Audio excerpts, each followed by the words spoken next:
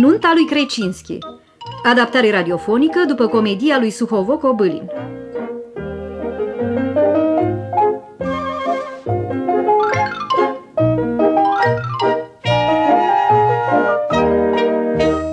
Bătrânul Piotr Constantinovici Muromski ar fi fost foarte mulțumit dacă ar fi stat liniștit la moșiile lui din Iaroslavl.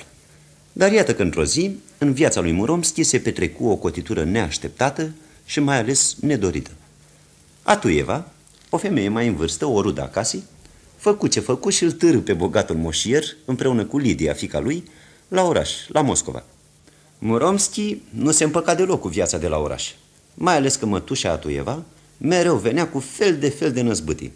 Ba că trebuiesc bani pentru organizarea unui bal, ba că trebuie cumpărat cu tare sau cu tare lucruri pentru casă, zicând că așa e în toată lumea bună. Și tot felul de năzărel de-astea care îl înnebuneau nu alta pe bătrânul moșier. Într-o dimineață, de o pildă, mătușa Atvieva comandase ceva nou pentru casă. Se agita prin salon și striga de zor pe Tișka, servitorul lor. Tișka! Ei, Tișka! Îndată, numai decât. Am venit. Ce mutră! De ce nu ți-ai pieptănat părul? Pieptănat, Ana Antonovna, cum să nu? Pieptănat. Dar mutra ți-ai spălat-o? Spălat, Ana Antonovna, Da. cum să nu spălat? De când ați binevoit să porunciți să o spăl mereu. Ne-am adus clopoțelul? Adus, stăpână, l-a adus. Am pregătit și scara. Adu scara și clopotul aici. Da, Hai. îndată, stăpână.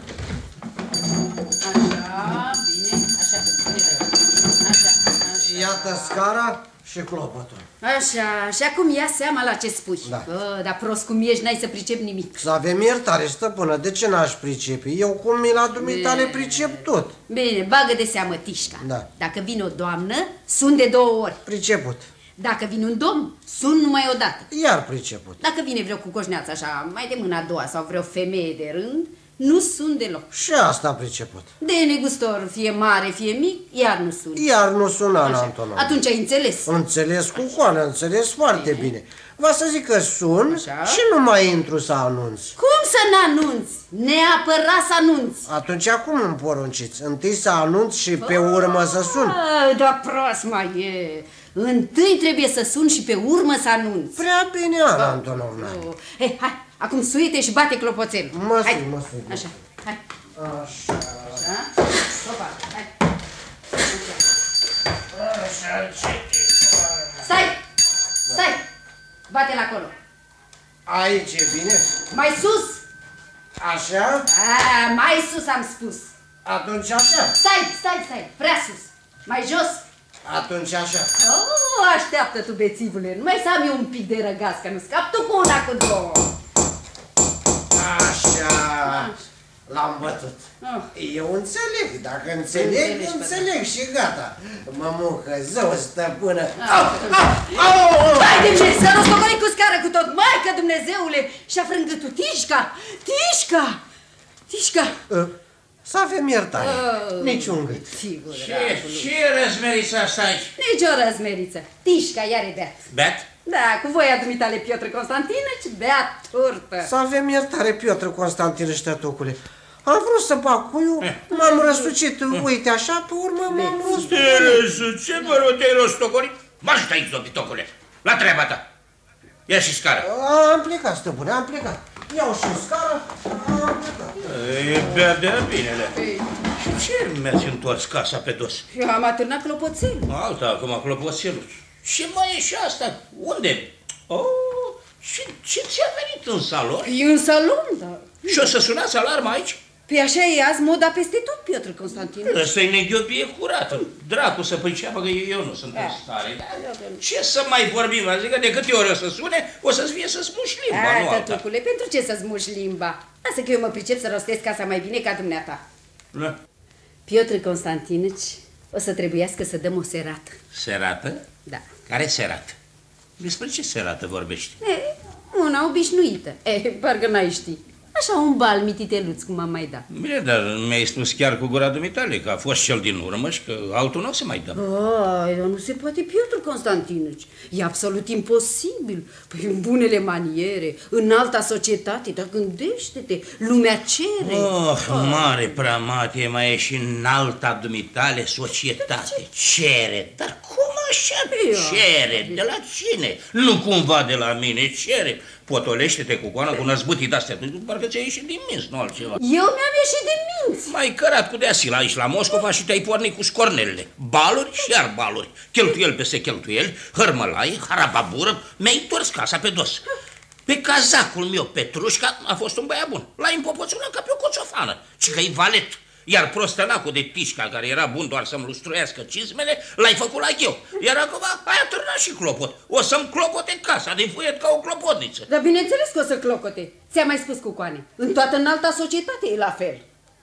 Dar dumneata nu cunoști lumea bună. Nici nu vreau să o cunosc. Bineînțeles, dacă o viață întreagă ai zăcut la moșie la Streșnev. Am zăcut, Cocoana, am zăcut. Și nu, dumneata, ești în drept să te plângi, că din zăcutul meu acolo, dumneata, dai baluri. Asta, Cucoane, e îndatorirea dumitale. Să dau baluri? E obligația dumitale. Eu baluri? Dumneata, ai fată de măritat. Atunci s-a adun târgu, poftiți, vă rog, poftiți. Iar ei, milostivii, vin, se îndopă, se adapă și pe urmă toate noi își bar joc. După dumneata, e mai potrivit să stai de vorbă cu țăranii. Chiar nu? așa. Zic că nu te simți în largul dumitale decât în cine știe ce colț uitat de Dumnezeu, bălăcind în mocirlă cu toți neisprăviți. Eu nu văd niciun rău. Ceea ce e însă rău e că, uite, copila mea e tânără și ce aude, ce învață. Iese la miezul nopții din odaia ei și începe hoinăritul prin oraș. Ba la bal, ba la teatru. Ia spune-mi mie, ce viață e asta? Ce trai pregătești? De la cine se ia pilda cea bună? De la toate flușturaticile care nu știu decât să bâzie comment vous portez-vous? Atunci, după părerea dumitale, cum ar trebui educată? Ce ar trebui să învețe? La rânduiala casei cu coară. Pentru asta ia-ți o nemțoaică. La treburile gospodării? Ia-ți o servitoare toată. La ordine în casă? Atunci ia-ți o jupâneasă. Să ne fie cu iertare, cu coană. Ajunge. Adevărul, ustură. Mie însă, tătucule, să-mi răspunzi lămurit. Vrei să dai serată? Da sau ba? Ba. Bine. Atunci o dau pe cheltuiala mea. Am avere. Da, te privește ce ai să faci. Din pricina năzăreilor dumitale nu o să țin fata închisă fără cavaler. Matale numai la cheltuială te gândești. Fără cheltuială, tătugă?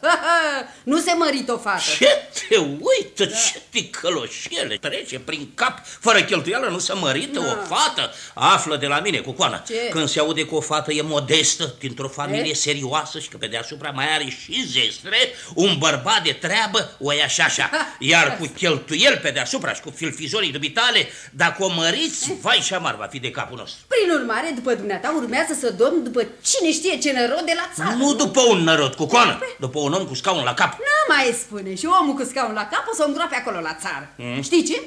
Mai bine leagă de mâini și de picioare și mărit-o cu sela. Of. Bună dimineața, tăticule. Uite și pe dumnei, frumusețea lui tăticu, nu, răsfățatul lui tăticu. Bună dimineața, mătușică. Ce mai e nou? Cu cine ai mai dansat aseară? Tăticule, cu mulți. Mazurca a dansat-o cu Mihailo Vasilici. Cu Crecinski? Da, tăticule. Dar pe să ne fie cu iertare, babă, că Crecinski ăla ar trebui să cam lasă de țopăit. Și pentru ce, mă rog? Păi e cam trecut. I-a trecut vremea, are aproape 40 de ani. De mai scos-o și pe asta? Doar 38 și ceva. Da, ce frumos, ce bine dansează, o minune, mai ales vals. Și ce mândrețe de bărbat. Eu nu pricep ce ați văzut la Crecinski ăsta. O fi el arătos, drept, că e un om plăcut, însă se spune că joacă cărți. Tătucule, câte nu se spun. Dar toate astea le scornește Nelkin al dumitale, care nu e invitat nicăieri. Sunt jocuri și jocuri. Uite, Nelkin nu pune mâna pe cărți. Nelkin, ai și găsit pe cine să ne dai pildă. Dacă l-ai fi văzut în societate, nu vorbeai așa. E o rușine. Uite, ieri am făcut rost de o invitație la ducesă. Cu Silea l-am târât la bal. A intrat și ce crezi? S-a înfundat într-un colț și a stat acolo ca un popândău. Nu cunoștea pe nimeni. Iată ce înseamnă să locuiești la țară. Ce să-i faci? E sfios, cunoaște puțină lume. Asta nu e un cusur. Cusur, necusur, dar vezi că n-are ce căuta în societatea bună. A luat-o pe Lidocika să valseze cu el. De la prima mișcare s-a potignit. Te-a făcut-o de râs pe Lidocika noastră. Băgați de seamă. Și voi care năzuiți prea sus, tot dintr-o mișcare să nu vă potigniți. Nu am purtat de grijă că eu nu mă poticnesc. Da, și din mijlocul societății înalte să nu nimeriți într-o băltoacă. Nici în băltoacă nu nimeresc. Ai, să nu nimerești. Lasă că nu nimeresc. Nu nimeresc. Oh, bine că a plecat. Bine, mătușico, ce tot îl superi pe tăticu? Nu mai pot. Zău că nu mai pot. L-ai auzit? Poftim. I s-a năzărit cu Nelkin. Lida. Da? Ia spune-mi, ce ai discutat cu Krecinski când dansați mazurca? Ați vorbit cam mult. Un pic, numai un pic, mătușico. Pe franțuzește? Pe franțuzește. Ah, mă nebunesc după franțuzească. Nu pricep o boabă, dar mă nebunesc după ea. Tu o știi destul de bine. Da, mătușică, destul de bine. Da, el pronunță mai bine. Da, pronunță foarte bine. Nu știu, din gura lui, nu știu cum, dar parcă iese altfel, cu meșteșug, cu dibăcie și vorbește repede. Uite așa le trântește. Mai ales când spune parbleu, e nemaipomenit. Tu de ce nu spui niciodată parbleu? Ba, spui și eu câteodată, mătușică, parbleu. Oh, bine, e foarte bine. Da, ce ai tu? Parcă n-ai fi în apele tale. Vezi, mătușică, nu știu cum să spui. Ce e, drăguță? Despre ce e vorba? Mătușică, mi-a cerut aseară să-i fiu soție. Cine, Krecinski? Adevărat? Și cum ți-a spus? Zău, mătușică, îmi vine cam greu. Hai, spune. Îmi spunea într-una că mă iubește mult. Și tu ce ai răspuns? Vai, mătușică, n-am fost în stare să-i răspund nimic. Doar atâta l-am întrebat. Mă iubiți într-adevăr? Și mai ce? Atât, n-am putut să mai continui. Asta era. Am băgat eu de seamă că răsuceai Batista între degete. Și va să zic că n-ai mai spus nimic și doar te-am învățat să-i răspunzi. Știu, mătușică, am spus. Parlez à ma tante et à papa. Cum? Da, foarte frumos, Lidocika. Nu se putea mai frumos. Mătușică, îmi vine să plâng. Să plângi pentru ce? Nu-ți place Krecinski? Ba da, mătușică, îmi place mult. Mătușică, scumpa mea, mătușică, îl iubesc. E bine, drăguța mea, foarte bine. Dar ce, asta e rău? E un bărbat minunat, are legături înalte, cunoaște toată lumea bună. Pe toți îi cunoaște, mătușică, și de toți e cunoscut. Dar mi-e frică de tăticu, el nu poate să-l sufere. Mă tot îndeamnă să mă mărit cu Nelkin. Lasă, fetițo, astea-s fleacuri. Tatăl tău vrea să te dea după Nelkin, fiindcă e vecin. Trăiesc la țară, moșiile lor sunt alături, cum s-ar spune, hotar lângă hotar. Pentru asta vrea să te dea după Nelkin. Tăticu spune că Nelkin e bărbatul care îmi trebuie. Cum să nu? Vezi tu, drăguța mea, așa e pe lumea asta. Cine e prost, e bun. Cine n-are dinți în gură, vrea să muște. Ei, dar ia gândește-te, dacă te măriți cu Krecinski, cum o să-ți împodobească el casa?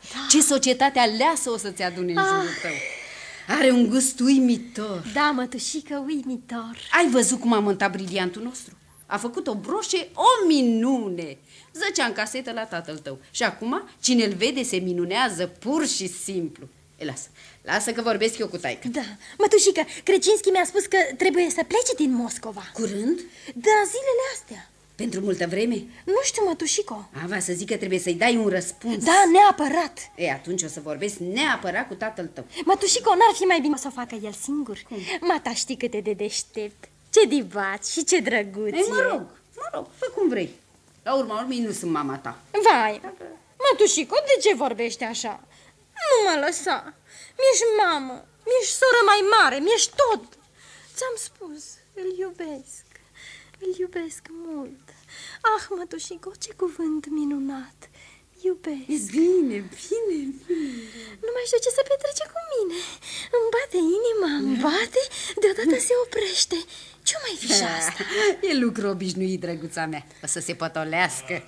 Uite, vine taică tu, să ne apucăm de treabă. Ce tăinuiți voi aici? Ascultați, comedii. Mihailov Vasiliu-Birlic Krecinski al vostru, închipuiți-vă, mi-a trimis vorbă că ține cu orice preț să mă duc cu dânsul la cursele de cai. La curse? Da! Ce să fac eu acolo? Nu sunt amator de cai. Dar o să vezi lumea. Care lume? N-auzi că e vorba de cai, nu de oameni. Dar vine Piotr Constantină și nici atâta lucru nu pricep. O să vezi acolo tot bomon. Da, că să tot bomon.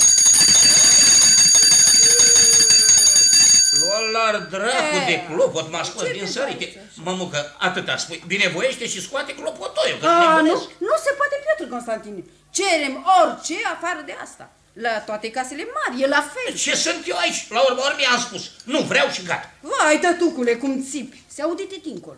Cine știe cine mai fi venit? Doamne, Doamne, dacă nu de noi, cel puțin rușinează-te de străini. Bună ziua! Uite-l pe Nelkin.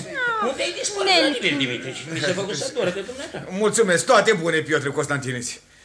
M-am stricat de tot. Baluri și iar baluri. Vai, Ana Antonovna, ce clopot îndrăcit ai atârnat. Ai văzut? Nu spun numai eu. Piotr Constantinici, stai să-ți povestesc de aseară de la balul ducesii, tot cu o năzdrăvănie de clopot ca ăsta. Cum urcam scara, era luminată ca ziua. Casa nu o cunoșteam, dar slugi, duium, unul mai plin de fireturi ca altul. Urc, treptele și trag cu ochiul. Acum încotro să apuc. Când deodată aud urlând deasupra capului. Am sărit odată, parcă m-ar fi opărit cineva și am șters-o, că nici n-am știut când m-au dus picioarele în salon. Orice ai spune, te-au dus bine, așa că... Uite ce e cu coană cu asemenea clopote, pe mine o să mă gonești din casă. Piotr Constantinici, nu cumva ai de gând să te întorci la țară, la Ștreșneva? Nici pomenelă de așa ceva, tătucule. Poate după lăsata secului. Ce să facem la țară înainte? Poftim, auzi? Ce să facem la țară? Înțelegi-te cu dumnei, dacă poți. Rânduiel pentru vară, cocoa. Dorește creierii. Asta nu mai e viață. Dacă așa e în toate casele mari... Înțelegi, cocoană, că nu mai pot să trăiesc așa? Vrei să mă bagi în groapă? Bună dimineața! Bună dimineața, Mihailo Vasilici! Poftim, domnule Crecinski! Piotr Constantinici, bună dimineața! Mesdames, bună dimineața! Bună dimineața! Poftim și Crecinski ăsta de-abia a crăpat de ziua și s-a și înființat măscărici. Adevărat măscărici. Și dumnealor le place, le înveselește. Poftim! Femeile... Ce vă trebuie vouă, femeilor? Mânuși galbene, ghete de lac, favoriți ca peria, fraze umflate. Și vrea să-mi ia pe Lidia. Lidia. Bine, Ana Antonovna, dar ăsta nu mai e clopoțel, e clopot de mănăstire. De mănăstire? Cum de mănăstire? Urlă de-ți sparge urechile. Mihailo Vasilici, tătucule, frate Crecinski, mulțumesc. Îți mulțumesc din toată inima. Ce mai spui acum, Ana Antonovna? A spus eu că ai făcut o boagănă? Despre ce e vorba? Să avem iertare cum despre ce e vorba. Bazaconia asta, faci o larmă îndrăcită. M-am îmbolnăvit, nu altceva. Bine ai spus, clopot de mănăstire. Da, e mare, ca mare. E cu arc, amarto. Da, cunosc sistemul. Cum să nu te pricep la clopote? E doar meseria ta să tragi clopotele. Ai spus ceva, domnule Nelkin? Nu, spuneam că e cu arc. Amarto. Mi l-a făcut neamțul. Da, minunat, meșter. Numai că trebuia agățat jos la scară. Jos la scară trebuia agățat. În sfârșit mi-ai luat o piatră de pe suflet. Tișka! Ochi o rămase! Ia poftim în coașă. Mai chema boierule. Tălharule, până de seară să nu mai văd clopot aici. Ai înțeles? Înțeles, tătucă. Lidia Petrovna, cum vă simțiți după balul de aseară? Mă doare puțin capul. Cum se poate? A fost minunat de vesel. Adevărat, minunat de vesel. Piotr Constantinici, nici nu-ți închipui cât de dulcică a fost Lidia Petrovna, cât de scumpică, cât de prospețică. Te fermeca pur și simplu. Bagă de seamă, Mihailo Vasilici, lauda într-o măsură ți se cuvine și dumitale. Uite, cum și lui? Bineînțeles, tăticule. Mihailo Vasilici mi-a ales toaleta. Mătușica și cu mine l-am rugat să ne sfătuiască. Nu mai spune. Adevărat? Dar bine, tătucule, cum de va ajunge vremea pentru atâtea?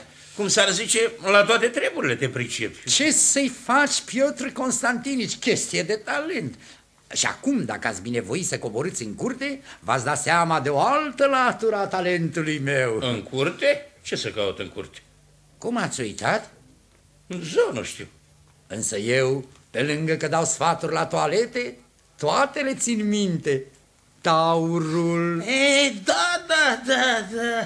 Cum arată? L-am adus de la moșia mea. De o jumătate de oră se frământă în curte la dumneavoastră. Sunt curios să-l văd. Mesdames, o clipă și suntem înapoi. Iată, domnule Nelkin, ce înseamnă un bărbat din lumea bună. Șarmant, șarmant. Nu zic, e vioi, îndrăzneț. Însă se vorbește cam prost pe socoteala lui. Se vorbește? Cine vorbește? Care prăpădiți? Se vorbește că e un jucător înverșunat. Ascultă, tătucule, nu te supăra, dar ai început să mă plictisești cu basmele dumitale. Mai bine ia spune-mi, cu cine erai aseară la teatru? Cine stătea lângă dumneata? Da, păi, Ana Antonovna, cine să stea? Ea, un negustor din oraș. Îi poftim, se înhăitează cu negustori. Dați-mi voi, Ana Antonovna, e un negustor foarte bogat. Nu, zău, un negustor e o relație potrivită pentru dumneata? Și încă în public? Dacă te-a văzut cineva din înalta societate, nu o să mai fi primit nicăieri. Eu nu alerg după primiri, Ana Antonovna. Ce vrei să spui dumneata? Cine aleargă după primiri? Lidia Petrovna, dă-mi voie, nu m-ai înțeles. Am spus și eu, într-o doară. N-aș vrea să crezi Ajunge, că... ajunge, domnul cu dumneata, tătucule Nelkin. Ai face mai bine să nu mai vorbești oamenii de rău. Dragul meu, Mihailo Vasilici, cum să-ți mulțumesc? Îmi vine atât de... Uite, mă simt stânjenit. Oh, lăsați, vă rog. Da, mă simt stânjenit. Asta e prea mult. Lidocika. Ce e, tăticule? Închipuiește-ți că Mihailo Vasilici mi-a dăruit un taur. Și cum e taurul, tăticule? De soi? Uimitor! Cum să te fac să înțelegi capul, ochii, botul, coarnele, o minune. Da. Spuneai că e de la moșia dumitale, de la Simbirs? Tocmai e de la moșia mea, de la Simbirs. Să zic că ai moșie la Simbirs? Da, moșie. Și crescătorie de vite bună? Bineînțeles, rașnică. Atunci ești iubitor de vite. Sunt. Atunci desigur că îți place și... Păi desigur că da. Da, în ceea ce privește statul la țară, mi se pare că... Cine v-a spus? Eu ador satul. Satul vara e un rai, aer, liniște, odihnă. Intri în livadă, te duci la câmp, la pădure, peste tot e stăpân. Totul îți aparține, și depărtările albastre și acelea sale tale. E o încântare. Uite, la fel simt și eu. Te scoli de dimineață și o pornești la câmp. Brazdele scot aburi, pretutindeni o mireasmă dulce. Apoi cercetezi grajdurile, sera, grădinile de zarzavar. Dar la arie te duci? Și la arie, bineînțeles. Tot prinde viață și e de treabă pretutindeni. Treabă pașnică, domoală. Bine ai spus. Treabă pașnică, domoală. Auzi, Ana Antonovna, cum vorbesc cu oamenii deștepți? După ce ai rânduit toate și ai dat ocol grădinei, odată ți se face poftă de mâncare. Acum, acasă. Însă acasă, de ce e nevoie, Piotr Constantinici? Ia spune, de ce e nevoie? De ceai, un ceai bun, nu-i așa? Nu ceai, mai trebuitor decât ceaiul, mai presus decât ceaiul. Mai presus? Nu știu. Cum se poate, Piotr Constantinici, dumneata să nu știi? Zău că nu știu. De nevastă. De asta e nevoie. Uite, frate, așa e. Dar ce fel de nevastă? Mlădioasă, bălaie, dulce și liniștită. Intri în casă, o săruți pe amândoi obrajii. Bună dimineața, nevestică. Nevestică, vreau ceai. În vremea asta samovarul fierbe. Când? Iată, intră în odaie tatăl, un bătrânel alb, coliliu, blagoslovește nevasta, în jurul lui zburdă ștrengărița de nepoțică și se lipește de bunicuț. Asta zic și eu, viață. Și asemenea viață n-o trăiești decât la țară. Ea spune, Lidia Petrovna, dumitale, îți place la țară? Nespus. Ia uite la ea, de când a început să-ți placă așa de mult? Da, mătușică, îmi place. Mie, Mihailo Vasilici, îmi sunt tare dragi porumbeii. Îi hrănesc cu mâna mea. Atunci iubești și florile? Iubesc și florile. Sfintea toate, ziditorule, acum toate le iubește. Dar văd că ne-am întins cu vorba, câte ceasul. E unul, Piotr Constantinice, tocmai timpul să nu întârziem. Duceți-vă de vă îmbrăcați, o să fie omor de lume. Fie ce-o fi. Mai mă scutur și eu de țărănie, dar nu poți refuza un om atât de plăcut. Așa, tăticule, fă-te frumos. Gândește-te, zău, nu-mi place când te prefaci bătrân. Hai, tăticule, hai de mine. Bravo, Lidia Petrovna, bravissimo! Așa mai înțeleg? Ia-l cu drăgălășenile. Auzi, bătrâni! Va să zic că eu mă prefac, așa-i drăgăriță. Hai, Lidocika. Hai și dumneata, Nelkin, să-mi ajutați să mă fac frumos.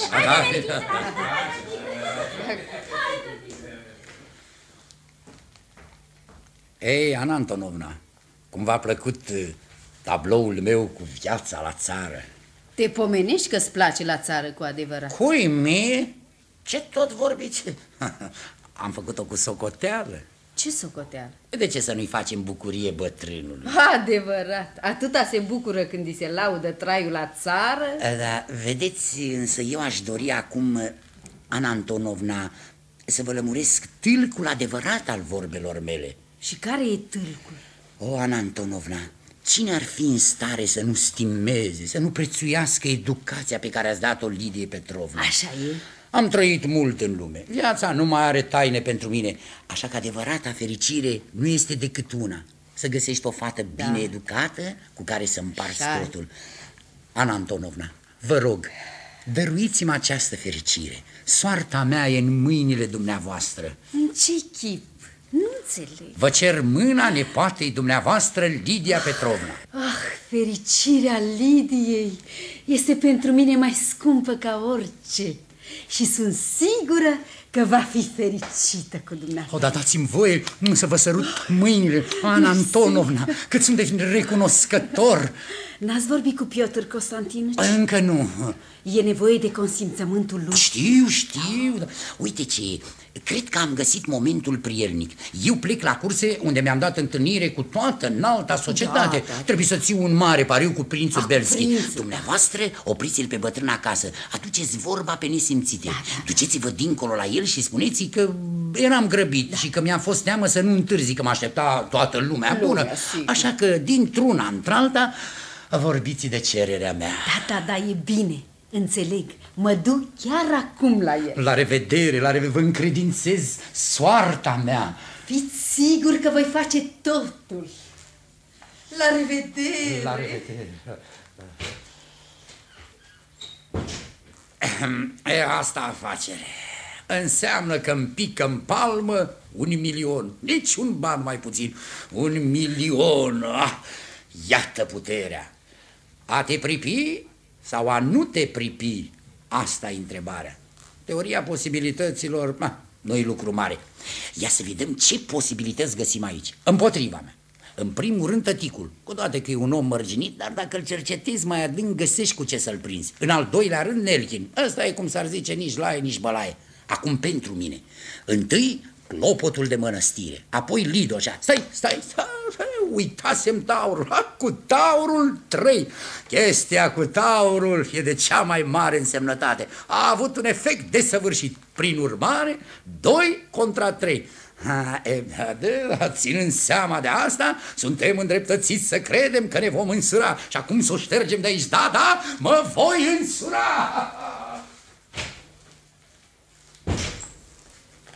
Auzi bine? Cum a spus? Mă voi însura? Doamne, visezi oare? Cu cine? Cu Lidia Petrovna? Nu, șiretule. E o poamă mustoasă, dar nu pentru tine, secoace. Nu te pripi să prinzi vrabia de pe gard. Parcă l-auzi, nevasta trebuie, nevasta așa și încolo. Domnule Crecinski, oi fi tu ager și dibaci, dar pe bătrân nu-l scoți dintre ale lui. Stă țeapăn pe amândouă picioarele și nu-l urnești cu una, cu două. Îi mai sar și eu într-ajutor, așa că o să fie greu de tot. Degeaba umbli să ne amețești cu armăsarii tăi de trap. Așteaptă, tu îți fac eu vânt de aici. Ai păcatele tale. Am auzit eu de tine la club, așa că... Aflu eu ce ascunde dumnealui, pe urmă mă duc la bătrân. Cum se poate, Cocoane, dumneata, nu vezi nimic? Deschide ochii. Aici erai Nelkin. Da unde pleci? Mă duc, am puțină treabă. Vii la noi la masă? Vin, Piotr Constantinovici, vin, bună ziua. Te așteptăm la masă? Dar unde e Crecinski? A plecat, era grăbit. Îi era teamă că o să întârzie. A plecat la curse? Da, la curse. Avea întâlnire cu caii, ăsta cu membrii clubului. Spunea de nu știu ce pariu. Îl găsesc eu acolo. Mai bine ai rămâne acasă. Am cu dumneata o vorbuliță. Poftim, că o să rămâi acasă, dar ce sunt eu, păpușa dumitale? Ba, du-te, ba, stai. Îți spusei, am treabă cu dumneata. Treabă? Ce treabă? Iar fleacul tale voastre. O să vezi. Pune pălăria undeva. Am avut adineauri o convorbire cu Mihailo Vasilici Crecinski. Păi în fiecare zi ai câte o lungă convorbire cu Mihailo Vasilici. Nu o să te apuci acum să mi le înșiri pe toate. Păi, dacă judeci așa, te înșeli. Mă mir că n-ai băgat de seamă nimic până acum. Dracu să mă ia dacă înțeleg ceva. Cu toate astea, omul vine în fiecare zi. Un om minunat, din lumea cea mai bună, cunoștințe nenumărate. Poate cu el dacă îți place. Cu coane, ai o fată. De 20 de ani știu că am o fată. Sunt în măsura să știi mai bine ca dumneata. Și tot nu te-ai dumirit? Nu. Of, Doamne! Nu cumva umble să-l împețești. Și Lidocika, nu e o partidă pentru el? E cam copt. Dar ce-i vrea să fie? Sugaci? Dar Lidocika nu o să vrea să-l ia. Nu o să vrea? Nu-l dăm. Dar dacă o să vrea, ce o să zici? Cine? Eu? Dumneata. Ce să zic? Prostii, vorbe de clacă. Ce vorbe de clacă cu coane? Eu îți vorbesc cu socoteală. Dacă vorbești cu socoteală, tot cu socoteală trebuie să și gândești. Ce, mai e de gândit? Cu gânditul n-ai să măriți fata. Nu-ți închipui că sunt un zănatic să o azvârl de gâtul primului care mi iese în cale. Întâi să știu cu cine am de-a face. De pildă, ce avere are Și n-ai aflat încă. De o iarnă întreagă ne vine omul în casă și dumneata nu știi cu cine ai de-a face.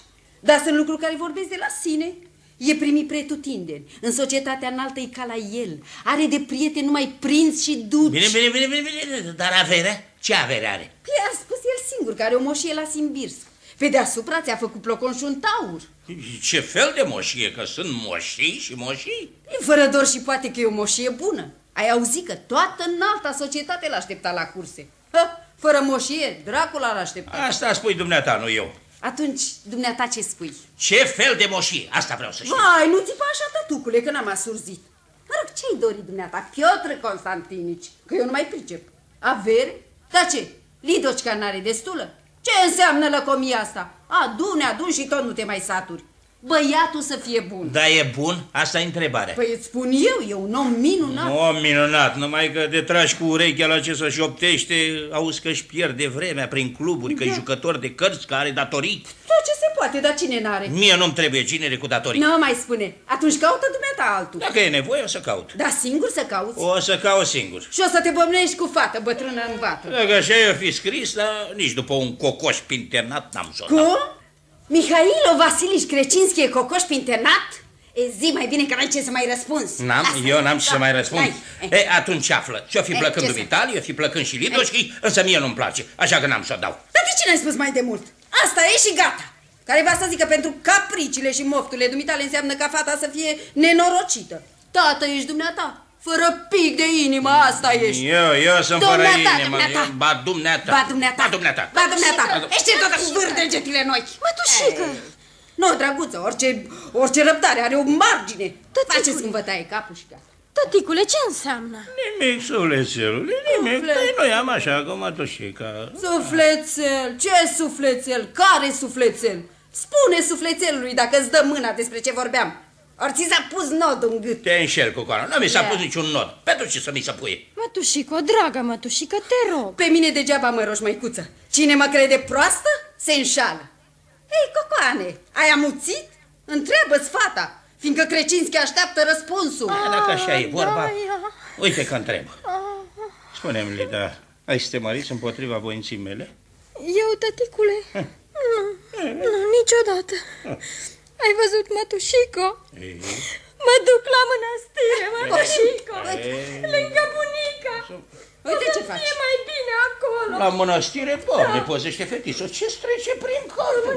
Ai răbdare, să ne mai gândim. Nu plânge, o să ne gândim. Doamne, nu ce-o mai fi și asta. Iertați-mă că am intrat. Dar ce se întâmplă aici? Sfinte Dumnezeule, domnule Crecinski.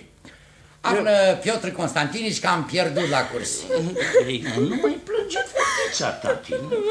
Cum merge, Ana Antonovna? Eu ține într-una acum, nu? Să ne mai gândim. Și pentru asta ești așa furioasă? Piotr Constantinici, ce se petrece? Dați-mi voie să vorbesc deschis, e mult mai bine. Eu sunt un om dintr-o bucată. Să privim așadar chestiunea fără ocoluri, ca nimeni să nu ridice pe urmă niciun fel de pretențiune. Dumneata vei judeca și cum vei hotărâ, așa se va face. Dar băi, cum să spui? Am vorbit între noi așa, cu totul despre altceva. Despre altceva? Dați-mi voie să nu cred. După părerea mea, drumurile ocolite nu slujesc la nimic. Drept la țintă. Asta e deviza mea. Aseară am întrebat pe Lidia dacă mă vrea de bărbat. Azi am vorbit cu Ana Antonovna. I-am cerut mâna fiicei dumneavoastră. Acum stau în fața dumneavoastră. Bine, nu-i ușor. Nu-i deloc ușor. Așa că o să vă rog să-mi dați un răgaz să mă mai gândesc. Eu vin de câteva luni în casa dumneavoastră, așa că v-am lăsat destul timp să vă gândiți. Cu toate astea, uite, nici prin minte nu mi-a trecut. Dar vina nu e a mea, ci a dumneavoastră. Ați avut destulă vreme să spuneți că fără un scop bine lămurit un bărbat nobil nu vine zi de zi într-o casă unde este o fată, nu-i așa? Lumea ar putea vorbi? Da, firește. Prin urmare, eu vă rog să nu mai amânați hotărârea dumneavoastră. Peste câteva zile urmează să plec neapărat din Moscova. Lidia Petrovna știe lucrul acesta.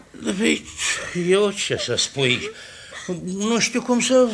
Ce vă face să stați în cumpănă? Situația mea? Da, și situația. E limpede ca lumina zilei, doar nu trăiesc într-o văgăună. Vedeți? Eu mă port altfel. Nu vă întreb de zestrea fiicei dumneavoastră? Ce rost are să mă întreb de zestre? Eu nu am decât pe ea. Și eu nu mă am decât pe mine. O fi, cum spui, Mihailo Vasilici, îți dau dreptate, numai că, vezi, în treburi de-astea e nevoie, ca să zic așa, de un reazăm solid. O să vă arăt și reazimul solid. Mie mi-ajunge ce am. Fiicei dumneavoastră îi ajunge ce are. Așa încât dacă punem la un loc de 2 ore ajunge, dă un tot care se ne pune la adăpost de orice lipsă. Da, vă pune, asta așa e. Prin urmare, nu căutați avere. Nu caut avere. Atunci ce vă împiedică? Sau ați auzit poate că afacerile mele sunt încurcate? Recunosc că mi-a ajuns ceva pe la ureche. Dar care din noi care locuim la Moscova nu suntem încurcați? Toți suntem încurcați, chiar dumneata. Spune drept, nu ți-ai încurcat treburile de când stai aici? Ba, bine că nu. Mie îmi spui, curată nenorocire. Bine ai spus, curată nenorocire. Pentru noi, moșierii orașului, o pacostie. Nu știi ce mare adevăr ai spus. Pentru noi, moșierii, orașul e o pacostie. De aceea plec din Moscova. Nu cumva la moșie? Da, la moșie. Atunci îți place într-adevăr viața la țară? O, Piotr Constantinici, la țară, cu toții, în jurul dumitale. O iubesc pe Lidocika. Ne iubim unul pe altul. Ne iubim nespus de mult. Așa că vom iubi și traiul la țară. Vom fi lângă dumneata. Nu vom face un pas fără învoirea dumitale. Vom munci la oaltă și vom împărți greutățile pe din 2. Tăticule drag. Mai țineți minte ce spuneam adineauri? Bătrânelul cu nepoțica? Acela erați dumneavoastră. Auzi, tăticule, dumneata erai bătrânelul. Mă rog, dați-mi voi. Cum, așa, la repezeală, dați-mi voi. Nu, trebuie să mă mai gândesc. Nu mai întoarce acum, Piotr Constantinici. Așa le-a fost soarta. Voia lui Dumnezeu. Poate că e voia lui Dumnezeu. Blagoslovește, Doamne. Așa că, Mihailo Vasilici Crecinski, uite mâna fetii mele. Dar să nu care cumva să uiți. Ce? Ce-ai făgăduit? Bunicuțu. Tăticule, sunt așa de fericită. Piotr Constantinici, să vezi ce mai crescătorie de vite o să înființăm la Streșnev. Dumneata nu știi ce gospodar sunt și cum mă pricep să le îngrijesc. Numai să fie așa? Așteaptă și pe urmă vorbim. Prăsim numai vaci tiroleze. Da? Însă vaca tiroleză e gingașă, tare gingașă. Nu e gingașă. Bă, e gingașă, știu eu. Nelkin. M-am întors, dar cine e gingașe? Vaca tiroleză.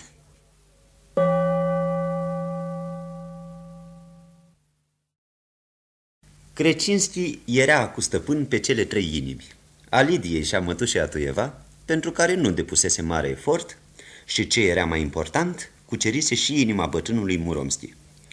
De el depindea totul, dacă se va căsători sau nu cu Lidia și mai ales dacă va pune sau nu mâna pe banii moșierului. A doua zi dimineață, în cabinetul lui Crecinski, Feodor, bătrânul valet, își aștepta stăpânul, căutând să facă rânduială în dezordinea ce domnea acolo. Feodor apucase și vremuri de glorie ale stăpânului. De aceea își rotea acum încet privirea prin odaie și ofta adânc. Dădu zăpadă. Și ce mai zăpadă? Intre până în gât în năneț. Să vezi și să nu crezi. Și de 4 zile stăm fără foc. Ger de crapă pietrele și noi fără lemn în sob. Ce să-i faci? Mi-aduc aminte când locuiam la Peterburg. Ce mai bănetă avea și stăpânul meu. Ce mai jocuri învârtea. Că așa e el de când îl știu. Banii pentru el, gunoi, pleavă. Încă din universitate, tot într-un chef o ținea. Iar după ce a terminat, dă-i și dă-i, curată vijelii. Cunoștință, prinți, duci, prietenie la toartă, beție, jocuri de cărți. Tineretul nu mai putea trăi fără el. Crecinski în sus, Crecinski în jos. Cât despre partea femeiască, la fel. Numai scrisori, bilețele, răvășele, afară de ele personal. Era una, mai ales una dintre cele mai bogate și frumoase. Și ce să vezi, sta cu ceasul în genunchi în fața lui. Bogată ce nu s-a mai văzut. Și îi săruta mâinile, parcă era roabă.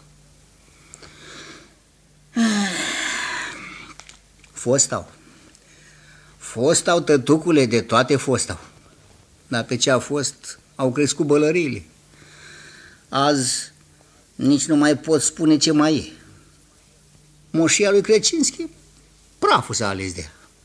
Așa că și rangul de nobel a pierdut. Caii de curse s-au dus, guloganii s-au dus. Au început și din haine să se ducă. Prietenii, cum se cade, oameni de nădejde, l-au părăsit. În schimb, poftim. Ni s-a târnat acum de gât Raspluiev. Nici o scofală cu el. Un nemâncat. Poftim. Nici nu s-a făcut bine ziua și s-a și înființat. Ca să-l saturi pe Raspluiev, îi aduci pachetul de cărți de joc, fiindcă are el socotelele lui. Eu, frățioare, zice el, joc într-o societate. Dar ia să-l întreb eu, ce fel de societate? El urma să se ducă, dracu știe unde. A înhățat 2 pachete de cărți, potrivite bine dinainte.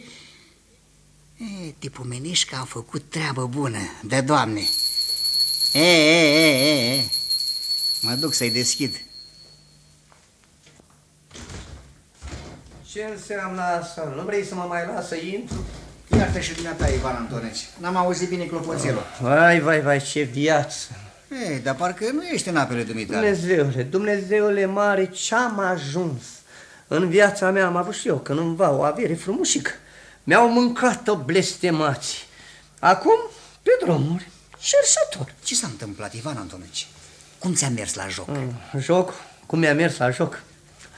A fost un joc, Dumnezeule mare. Dar ce-i cu dumneata? S-a întâmplat ceva? Uite ce s-a întâmplat. Ei, ce să-i faci? Am schimbat cărțile, m-a prins. Și atunci, s-a pornit. Că m-a pocnit odată și m-a pocnit și a 2 oară. Și m-a pocnit.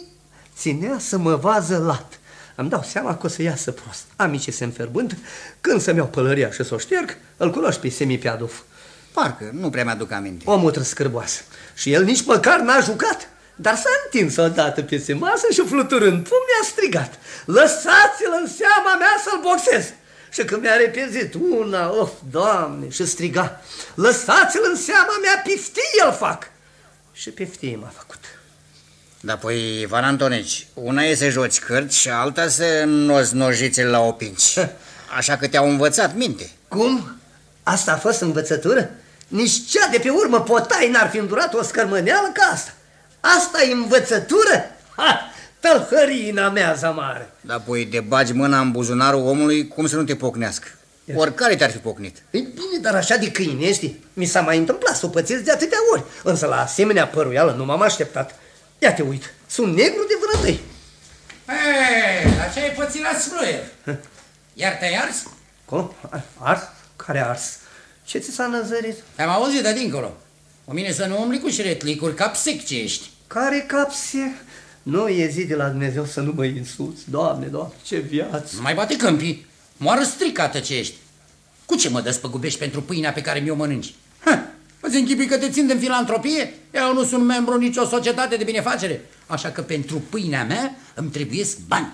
Să-mi dai bani. Încolo dracu să te ia. Înțelegi, sumai? Ce-ai vărât nasul în pământ? Ia spune, unde ai fost ieri?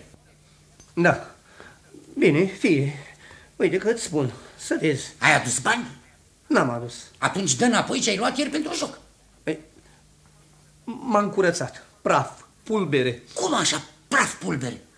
Mi-au luat tot. Tot mi-au luat. Cap de lemn. Ți-au luat și banii și te-au bătut măr. Îmi vine să-ți trag una să-ți boare măselele. Nu te mai oseni, Mihailo Vasilici. Mi le-a zburat altul ieri. Aoleu, ce m-a cotonogit. Și ce putere avea. Uite așa striga. Lăsați-mă să-l boxez. Auzi, box. Mihailo Vasilici, dacă mi îngădui, aș vrea să-ți pui o întrebare. Ce e aia box? Tot nu știi? Uite, asta Aoleu, nu da, Mihailo Vasilici. Ai priceput, Ivan Antonici. O invenție englezească. Zic că ăsta e box. Și e invenție englezească. Doamne Sfinte, nu mai spune. Dar apoi englezii, după câte am auzit, sunt un popor luminat, navigatori, civilizați. Bani! Mă auzi, Raspluiev? Mie trebuie să-mi găsești bani numai decât și prin orice mijloc. Am nevoie de bani și iar bani. Asta e chestie grea, Mihailo Vasilici. Banii au intrat ca în pământ. De unde să ți-i procur? Uite, numai la asta nu mă așteptam. Englezi, popor luminat, navigator. Ce-ai spus? Am spus că englezii sunt un popor civilizat, nu e așa? Ai nebunit de tot. Îi vorbești de lucruri serioase și el turuie înainte.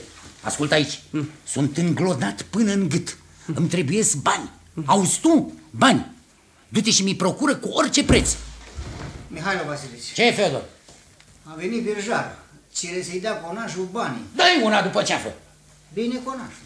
Auzi, Raspluiev, viitorul, viața mea, tot atârnă de niște nenorocite de 3000 de ruble. Aleargă, găsește-le, înțelegi? Fură! Mă auzi? Fură și adu un bani. Du-te la Beck, du-te la Sprengel, du-te la Starov, du-te la toți cămătarii.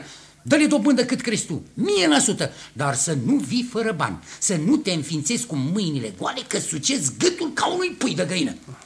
Prin orice mijloc, bani. Fiindcă, uite cum stau lucrurile. Mă însor cu fata lui Muromski. O știi? Logodnică bogată. Ieri și-au dat consimțământul, iar peste 10 zile e nunta.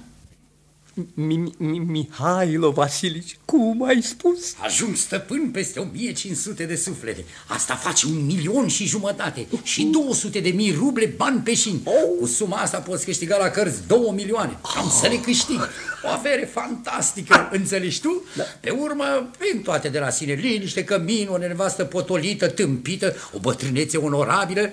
Iar ție îți dăruiesc 200.000, o avere, să tot mănânci din ea un veac. Viață îmbelșugată, ospețe, prieteni, tot. Îmi dai 200.000? Să tot mănânc viață, ospețe, prieteni. Mihailo!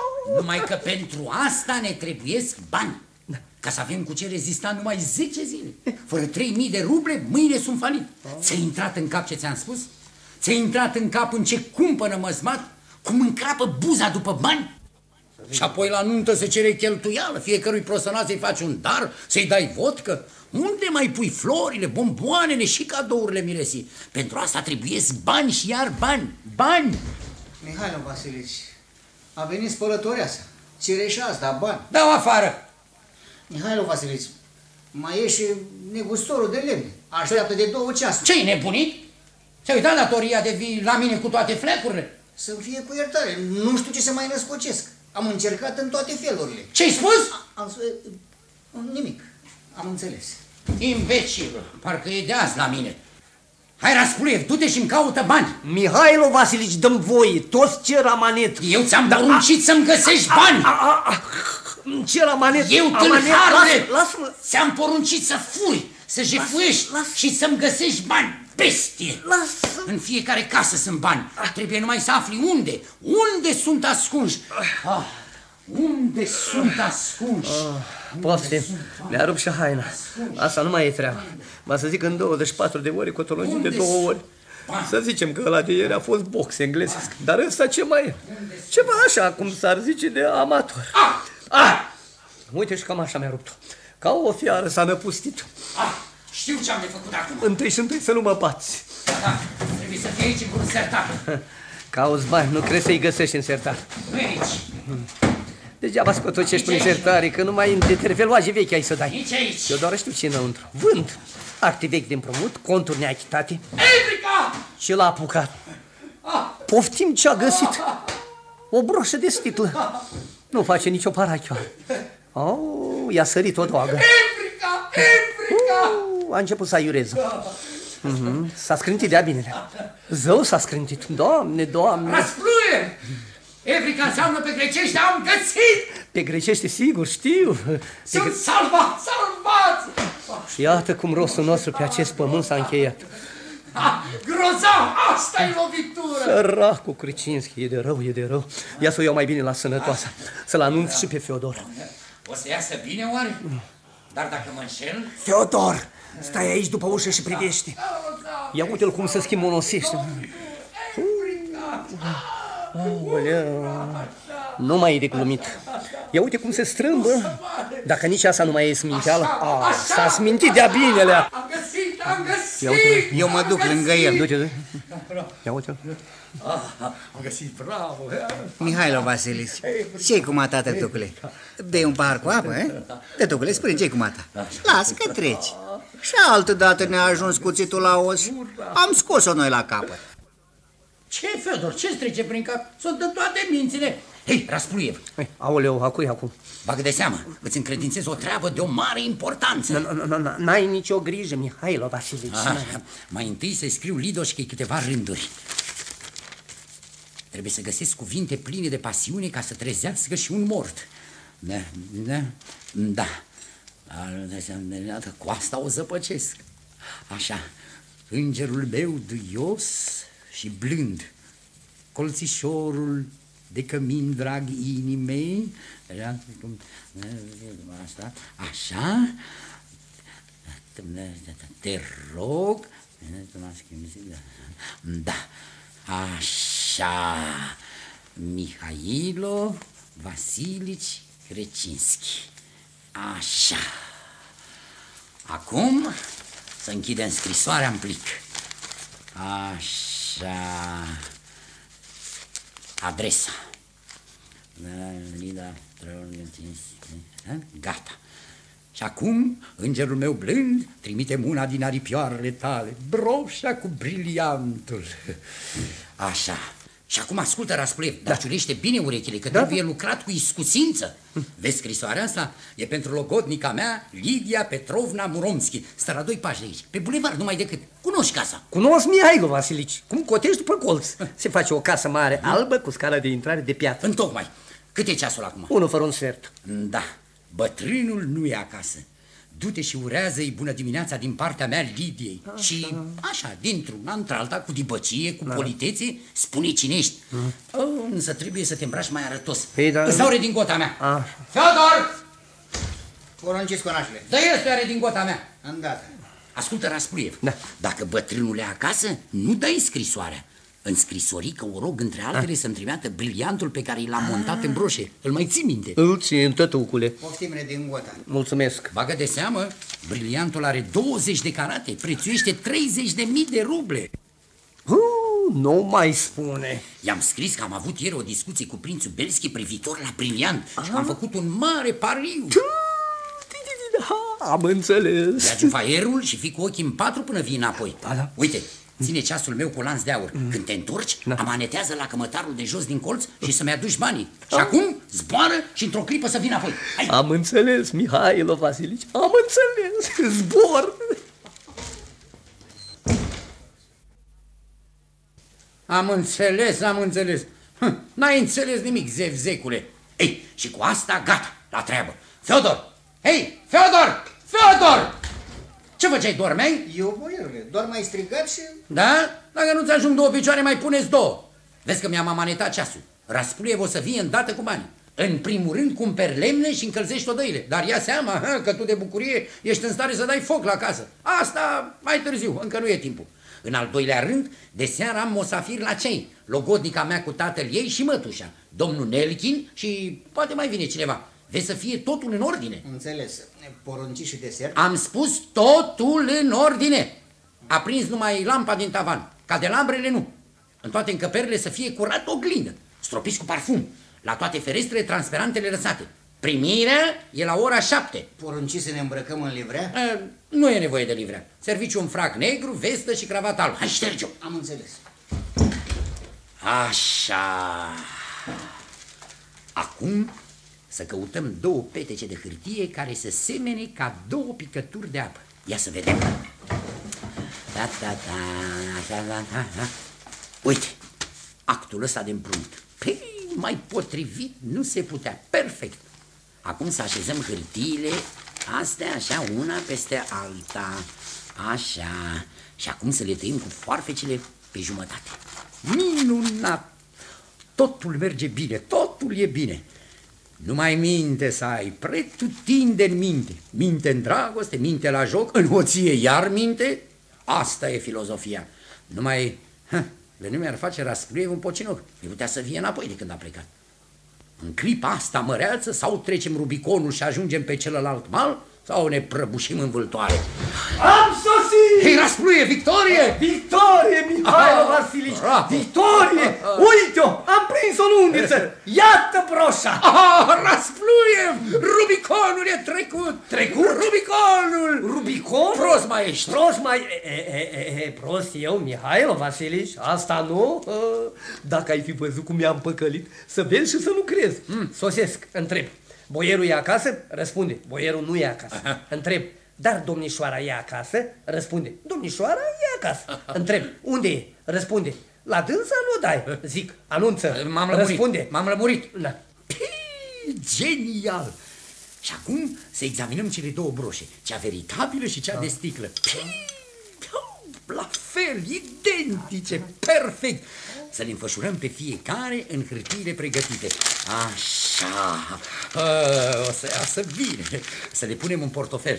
Ei, Raspluiev, și acum să fugim. Fugim? Sunt gata. Apucă, strânge ce poți de pe aici, dar repede, repede, Feodor! Ordonați, băi.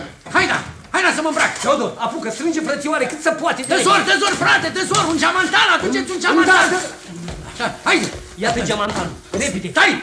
Nu e bine. Cum? Dacă prinde veste și repet copoii după noi, or să ne ajungă. Cine? Copoii? Da, fără doar și poate că or să ne ajungă. Ne înhață și pe urmă luăm drumul Siberii, Vladimirsk. Da, fără doar și poate că ne înhață și Vladimirsk. Și la ce mai slujește briliantul? Curat, Mihailo Vasilici, la ce mai slujește? Feodor! Feodor! Porunciți. Dăm blana. Adu-ne blănul și lui Mihailo Vasilici și mie. Nu, drăguță, tu ce să faci cu blana? Da. Dă mai întâi banii de la ceas. Păi, poftim banii. Feodor, ține banii pentru diseară. Și să nu-i dai drumul lui Raspluiev să iasă de aici sub niciun cuvânt, s-a înțeles? Înțeles, conaș. Am plecat! Stai! Cum așa? Mihailo Vasilici! Mihailo Vasilici! Unde ai perit? Dă-mi drumul! Dă-mi, te rog, drumul să plec. Mă auzi?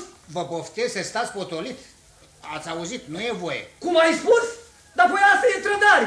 Trădare curată! Da, trădare! Lasă-mă! Lasă-mă să ies tâlharule! Lasă-mă atâta spun! De ce ai încuiat atunci, Feodor? Tătucule sfânt, ajutor! Săriți că mă omoară! Ajutor! Ajutor! Dar de ce strig ajutor? Cu asta la ce ajung? Tot mie îmi fac rău. Deodată te pomenesc cu copoi. Lasă-mă, Feodișca, lasă-mă, frățioare, pentru tine tot ai. De ce vrei tu să ne nenorocești un suflet de păcătos? Fiindcă or să chemi poliția de cum se întoarce bătrânul acasă și vede că nu-i broșa și pornesc cercetarea. Or să întrebe cine a venit să ia briliantul. Vor spune Ivan, Antoniu și Raspluiev. Atunci parcă l-aud. Ia umflați-l pe excrocul ăla. Bătrânul Muromski e om de seamă, bogat. Pe când eu mă bag în dubă, mă duce la generalul guvernator, mă judecă și pe urmă nici din Novgorodul Siberii mă așteaptă. Of, șamar de mine. Fedușca, Ce bucurie și ce câștig ai tu dacă mă poartă prin locuri neumblate. Să ne fie cu iertare, Ivan Antoneț. Pe un nobil ca dumneavoastră. Eu nobil? De unde nobil? Moft, minciună gogonată. Feodor, Feodor, lasă-mă, frate, în numele lui Hristos, Făcătorul, lasă-mă să ies. Am și eu un cuib și cer de mâncare. Ce tot vorbești? Care cuib? Cuib, ca oricare, cu puișori, copii micuți, o să moară de foame și de frig. Da. Aruncați în stradă ca niște cățele pădați. Doar copilașii sunt sânge din sângele nostru. Ei, destul, ajunge, nu-ți mai faci atâta sânge rău, Ivan Antoneț. Încotro crezi că o să fugă conașul? Cum încotro? În cele 4 vânturi. Nu e dumnealui între aia care și-au tălpășiți. Nu. Și de rândul ăsta o să cadă în picioare. S-a dus să rostuiască o treabă de-a dumnealui. Nu că a fugit. Ba, a fugit, hotărât că a fugit. Cred că de noi să-i pese lui. Mamă, ce briliant! Am auzit că prețuiește 40.000 de ruble. Uite, când veneam pe stradă cu briliantul în buzunar și când am tras odată aer proaspăt în piept, cât pace să mă vâre dracu în ispită și să o iau razna. Însă m-am potolit, fiindcă am judecat așa. Bine, dar încotro o iau. Încotro. Că stăpânutul e vultur. Odată întinde aripile și ține-te. Scapă dacă mai poți. Dar el de ce să se teamă? Peste tot drum deschis, peste tot bine, oriunde ca la el acasă. Păi, dacă e așa, ce rost are să fugă? Un prost, da. Însă un om deștept ca el... Mă rog, fie cum spui. Dar chiar prin oraș e lucru cu minte să cutreiere cu broșa în buzunar? Bine, bine, dar ce? Broșa e furată? Da, sigur, am luat juvaierul de la Muromski prin înșelăciune. Așa că, Feodor, dragă, să o ștergem. Altceva nu rămâne de făcut. S-o fi dus să-l pui amanet. Să-l pui amanet? Dacă astă seară nu dăm briliantul înapoi, o să mi-l ceară cu poliția și de Siberia nu scăpăm. Ascultă-mă, frate, Crecinski a fugit pur și simplu. Hai, Feodor, să o ștergem. Eu? Eu ce amestecam eu? Eu mi-am văzut de ale mele. Ascultă ce-ți spun, să mori în pușcărie. Pentru ce? Eu nu știu nimic. Măturodăile, curățismele, încolo nu știu, n-am văzut. Eu asta am de răspuns. Cum? Da, la drept vorbind, chestia e cam încurcată. Păi, s-ar putea întâmpla ca Mihailo Vasilic la ceasul ăsta să fie departe. Dracu mai știe. Departe? Departe ai spus? Va să zic că a fugit. Șamar de mine. Ascultă, Feodor, frățioare, dacă te întreabă, ai văzut doar cu ochii tăi când i-am dat...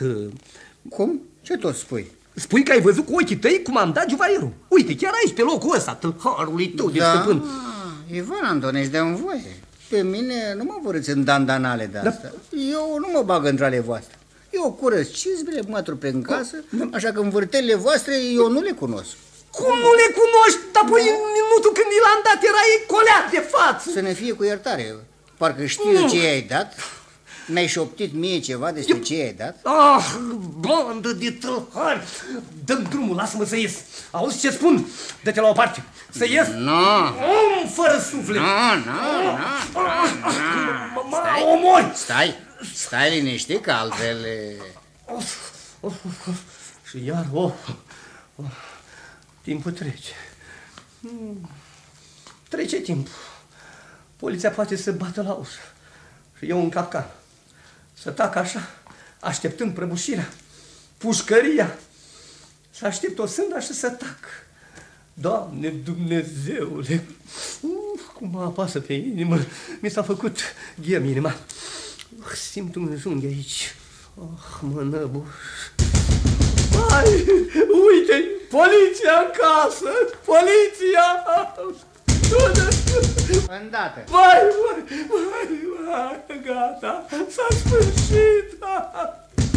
Îndată! Gata, s-a sfârșit! De ce ai încuiat așa, Feodor? Ivan Antonești vrea neapărat să ne părăsească. Bravo! Foarte bine ai făcut! Dar ce ești halul ăsta, Rasule? Ce s-a petrecut, frate? Mi se pare că e cam înfierbântat cu Feodor, a? Nu-i nimic decât să mor de urât. Mai bine vino și apucă-te de treabă. Uite bani! Un pachet plin. Numără-i frățioare și așează-i în teancuri. Trebuie să dăm înapoi tot ce datorăm. În ce privește briliantul, iată-l. Diseară îl înapoiem cui aparține. Așa lucrează oamenii cinstiți, dar tu de unde să știi? Tu ce te pricepi la asta? Păi, cum asta? Pur și simplu mi s-a turburat vederea. Îmi joacă totul pe înaintea ochilor. Adevărat, ăștia sunt bani. Și asta e broșa, chiar broșa. 100, 200, 400, 900, 1400. Dacă m-am curcat. 100, 2, 3. Am văzut pe vremuri la Moscova un meșter în magie naturală și în misterii egiptene. Îl chema domnul Bosco. Scotea din pălărie vin negru, scotea din mânică buchete de flori. Era grozav. Ei, dar număr ca ăsta, uite, fac prin soare că n-ar fi fost în stare să execute. Asta înseamnă că domnul Bosco, pe lângă Mihailo Vasilici, a fost un flecuț. Lasă pălăvrăgelele și numără banii. Mult ai să mai mă ții în loc? Ei, și dumneata, Mihailo Vasilici, nici să te bucuri nu e voie. Ia privește ăla. Doamne Dumnezeule, cât n-aș săvârși eu pentru asemenea belșug. 100, 2, 3, 4. Ia, dă-mi mie un teanc. Așa. Pe ăștia-i duc eu, iar ăștia dui tu lui Beck, lui Sprenger, lui Staro. Și să-mi scoți și ceasul, dar bagă de seamă să te porți cinstit. Să poate, Mihailo Vasilici, așa mă știi? Iar briliantul, ia uite-te la el, E același pe care l-am adus eu, de la Lidia Petrovna. Doar n-am morbul găinilor. Bineînțeles. Și diseară când vor veni oaspeții, o să-l înapoiem Lidii Petrovna. Dracu să priceapă că eu nu mai pricep nimic. Cum devine asta? Și cu banii și cu briliantul? Oi fi tu copoi de rasă, dar miros n-ai. În aceea seară, apartamentul lui Krecinski era frumos aranjat, iar mobilierul bine șters de către Feodor strălucea la lumina lămpilor care de mult nu mai fuseseră aprinse. Îmbrăcat în frac negru, Feodor făcea ultimele pregătiri când apăru unul și Raspluiev. Acesta, aranjat la fel în frac, intră vesel și cu gesturi ce vor să pară elegante, își scoate mânușile albe deget cu deget.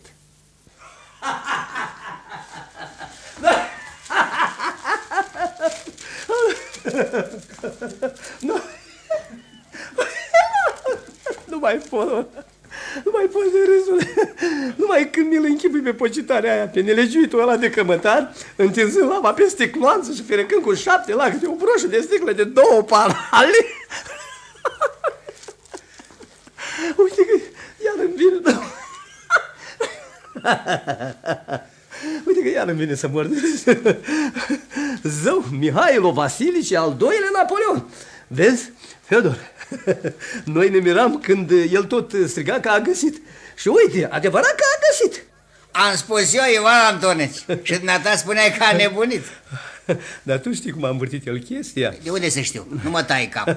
Uite, frățioare, atunci o să-ți dezleg eu ghicitoare. Și-o dezleg, dar să nu sufle o vorbă. Se poate una ca asta. Fii atent. Azi dimineață, cum se frământa Mihailo Vasilici de unde să scoată bani, și-a amintit că are pe undeva în sertar o broșă de sticlă. Frumoasă, dar de sticlă. Ei, și? Stai să vezi. Astă toamnă, Mihailo Vasilici, ca să-i intre în grație Lidiei Petrovna, s-a oferit să-i monteze un briliant. Și l-a montat după modelul broșii de sticlă. Și atunci i-a trecut prin cap ideea. A sucit-o, a învârtit-o pe toate părțile și mă trimite cu o scrisorică să-i aduc broșa de la Lidia Petrovna. M-am dus și ca uleu am fost înapoi cu briliantul. Se uită Mihailo Vasilici la el. Se uită și la broșa de sticlă. Se mânau ca două boabe de orez. Și cu amândouă în portofel se duce glonț la Nicanor Savici Beck. Și? Stai să vezi, că acum vine lovitura. Scoate broșa veritabilă, o arată cămătarului și îi cere bani cu împrumut. Cămătarul, când a văzut briliantul, a căscat niște ochi și a început să tremure de parcă avea friguri. Îl sucește, îl învârtește, îl cântărește și cad la învoială să-i dea 6.000 de rubli. Atunci Mihailo Vasilici îi spune că n-are încredere în el și îi cere cămătarul să-i aducă o cutiuță în care să sigileze briliantul. Cămătarul aduce cutiuța și Mihailo Vasilici, în loc să pune briliantul veritabil, îl pune la ițeală pe cel de sticlă. Acum am înțeles. Napoleon, ce să mai vorbim, Napoleon. Dar bine l-a mai lucrat, Așa e că l-a păcălit de minune, Și banii și briliantul aici sunt. Iar acum când o să vină Lidia, cu multă plecăciune o să-l dea înapoi. La club o să se despăgubească cu vârf și îndesat, nunta o să o facă pe cinstii, milionul o să-l înhațe și ține-te. Munți de aur adună, ajunge boier mare, fălos și cunoscut. Ele, deschide-i. Da, el e. Poftiți, băile, poftiți. Bine ai venit, viteazule din pasme, magule, vrăjitorule. Ce zi? Dă-mi scaun, Feodor. Sunt ostenit, hă? Ce spuneți? Întâia oară în viața mea am ostenit. Se vede treaba că încep să îmbătrânesc. Aici s-au rostuit toate? Rostuit, Mihailo Vasilici, rostuit, după cum ai poruncit. Da, e bine. Strașnică încăpere. N-ar da de rușine pe niciun logodic. Ei, Raspluiev, totul e în regulă? Tot, Mihailo Vasilici, tot cum ați poruncit. Doriți să primiți chitanțele? Fără îndoială, dar n-am să te cred pe cuvânt. Iată chitanțele. Da, bun. Feodor, încuie în sertar. Da. Poftim și ceasul matale, Mihailo Vasilici, cu lănțucul tot. Poftiți de vă uitați, nimic nu lipsește din el. Bine, așa. S-a ostenit mai sunt. Am mâncat de minune la club. De mult n-am avut atâtea pofnă. Era și tâmpitul ăla de Nelkin. Se holba la mine, parcă era buvniță. Ce să-i fac? I-am suflat de sub nas logodnica și se zghia la mine. Cu mine nu merge, dragă Nelkin. E un doi și potcoave. În ce mă privește, tot ce ai poruncit am făcut. Pe urmă m-am abătut pe la restaurantul Troițcoi. Nici asta n-ai uitat, hă? Cum să uit să ne fie cu iertare? Am intrat în restaurant, mă înțelegi? M-am trântit pe canapea drept în mijloc și am comandat. Felul întâi, ciorbă de pește cu găluș. Felul doi. Bine, lasă asta. Da. Ascultă ce spun. Când vin musafirii, tu iei în primire pe bătrân toacă-i verzi și uscate. Eu în vremea asta stau cu femeile. O să mă dau peste cap să facem nunta peste 2 zile. Dar bagă de seamă să nu iei razna. Ești în stare să trântești una boacănă. De ce să o iau razna? Când am mai făcut o boacănă așa? Tot eu am dus într-una greu și dumneata nici nu bine voie să recunoști. Dracu să recunoască. Ia vino să văd dacă te-ai gătit cum trebuie. Ce mai e vorbă, Mihailo Vasilici? Mi-am făcut peptănătura la mușic. Ia privește-mă.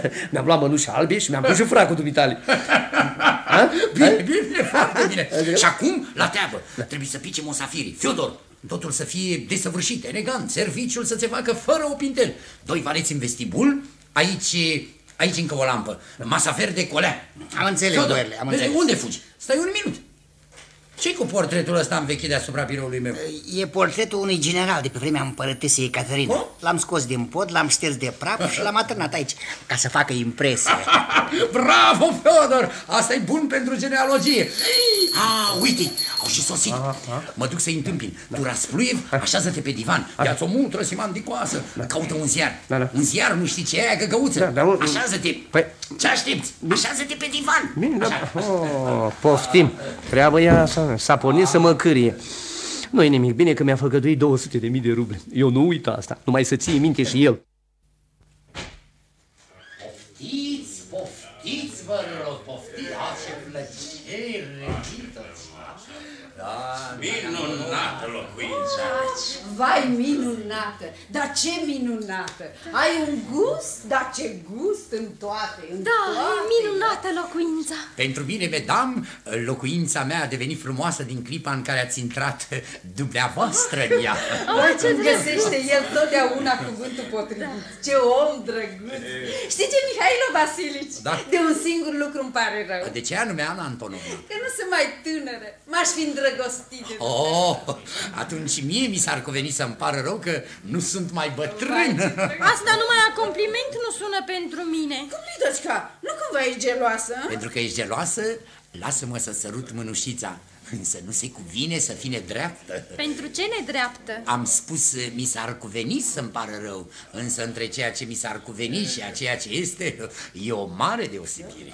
Mihailo Vasilici, ascultă. Ce e? O taină. Mă iubești? Te iubesc. Mult? Foarte. Ascultă, Michel. Vreau să mă iubești mult, așa cum te iubesc eu. Din tot sufletul, cu toată inima mea. Eu vreau numai cu inima. Dar ce tot tăinuiți aici, hă? Ceva care ne privește. Mă prins că despre rochii vorbim. Ai să pierzi, mătușică. E, atunci despre ce? Mă iertați o clipă. Piotr Constantinici, nu luați loc? Faceți-mi plăcerea. Ce fel de fotoliu vă convine? Cu spetează înaltă sau joasă? Ivan Antonici. Ivan Antonici. Da. N-auzi? Repede, un fotoliu. Da. Poftiți, luați loc, poftiți. Vă mulțumesc, însă o să mă așez aici pe canapea. Stau mai bine. Dați-mi voie să vă prezint pe bunul meu prieten și vecin, Ivan Antonici Raspluiev. Da, eu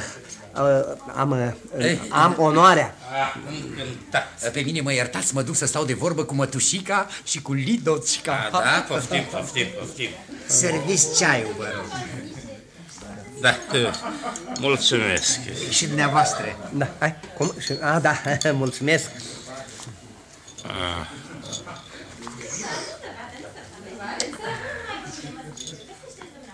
Îmi permiteți? Da.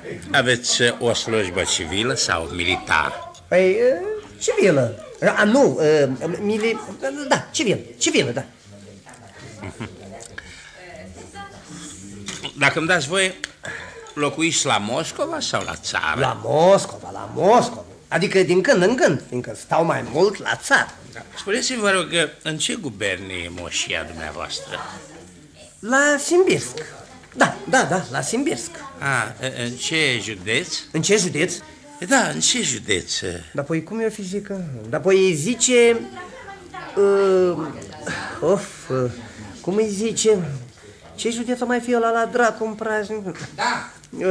Uite că îmi stă pe limbă. Mihailo Vasilici, cum îi spune județului?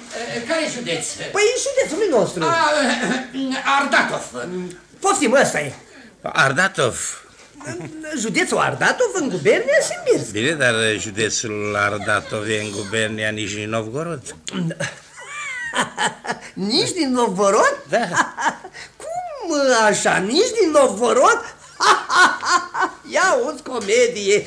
Mihailo Vasilici. Da. Dumnealui susține că județul Ardatov e în gubernia Nijni Novgorod. Ce spune de asta? E drept, există două județe Ardatov. Unul în gubernia Nijni Novgorod, al doilea în gubernia Simbirsk. Da. Poftim, acum ești mulțumit? Da, întocmai. În Nijni Novgorod e un Ardatov, iar în Simbirsk altul. Ați auzit? Un Ardatov în Nijni Novgorod, iar în Simbirsk altul. Iartă-mă, rogute, dreptatea e de partea dumitale. Da. Dar cum e pământul la dumneata? Pământul? Dar pe cum să fie bunicel? Trebuie să ai pământ negru, fiindcă Simbirsk e o gubernie cu pământ negru. Păi da, mai e vorbă așa, pământ negru. Negru păcur, negru, ce să mai vorbim? Vezi, dumneata, milostive domn, dacă încerci să lucrezi pământul în gubernia noastră Iaroslav, altfel vorbești. Noi suntem siliți să recurgem la agronomie. Fără de agronomie nu-i nimic de făcut. Cum se poate? Judecă singur. Fără îngrășăminte, grâul nu crește. Nu mai spune. Va să zic că nu crește. Ia uzi comedie. Nu crește și gata. Astfel încât vrând nevrând, gata să-l îmbunătățești. Am citit și în gazetă ce recolte culeg englezii. Nici pe departe nu scoați din pământul dumitale, oricât de negru, cât scoate englezi. Ce englezi? Mai lăsați-mă în pace cu englezii. Nu pot să sufăr nația asta. Cum se poate? Numai că mă gândesc la ei, mă apucă năpădăire. Spune dacă n-am dreptate. Din copilărie învață box. Dumneata, blagoslovite domn, știi ce e aia box? Nu știu. Păi vezi că eu știu. Habar n-au ce e aia omenie, dragoste. Boxul e ceva așa, că zboară bățelele unul altuia. Bună seara. Bună seara, Nelkin. Dragă prietene, în sfârșit, domnule Raspluiev, am cinstea să vă prezint pe Vladimir Dimitrici Nelkin, vecin de moșie și bun prieten al casei noastre. Iar dumnealui este Ivan Antonici Raspluiev. Am mai avut cinstea. Și eu la fel. Dar ce-i cu dumneata, Vladimir Dimitrici? Unde ai întârziat? Am avut o treabă gramnică, n-am putut o lăsa. Bine, tătucule, dar ce fel de treabă e aia la 8 seara? Arzătoare, frige, vezi prin urmare. După cele ce aud, Vladimir Dimitrici e un om cu treburi și ca orice om cu treburi, e iute ca argintul viu. Dragă Nelkin, n-ai fost adineoară să-l auzi pe dumnealui cum îi îngonduia pe engleză? Nați, asta este o pecingine, nici omenire, niște ticăloși. Dumneata să o coți așa? Dumneata? Dar unde nu sunt ticăloși, domnule Raspluiev? Poți să-mi spui unde nu sunt? Să mă ierți, oriunde există ticăloșie trebuie smulsă din rădăcină. Smulsă neapărat. Întrebarea este numai ce fel de ticăloșie și la cine. Iată de pildă ticăloșia în antiriu sau un surtuc de slujbaș. E jalnic de dezgustătoare, însă nu e periculoasă. Dar e cumplit lucru când ticăloșia se înfățișează într-un frac elegant cu mânuși albe, giftuită din bunul altuia. Se lăfăie în caleașcă cu cai de rasă, salută în dreapta și în stânga lumea bună, pătrunde în case cinstite, judecă și o sindește. Asta e cu adevărat cumplit. Da, așa e, Petru Constantinici. Dumnealui are dreptate. Se găsesc destui de ăștia. Pilde găsești câte vrei, aici e grozăvia. Însă vedeți lucru ciudat. Sub antiriu nu găsești o cămașă atât de murdară ca sub fracul ăsta pe care îl poți dumneata, domnule Raspluiev. Încotro țintește, îi dă zor tot cu frac și iar frac. Și ceea ce este și mai teribil, Piotr Constantinici, e că aici, pe pământul nostru, se găsesc ticăloși de-ai noștri ruși care jefuiesc și fură pe frații lor parcă ar fi păgâni. Piotr Constantinici, trebuie să vă spun două vorbe. Iartă-mă, domnule Raspluiev. Da, mă rog. Ce, Nelkin, ce?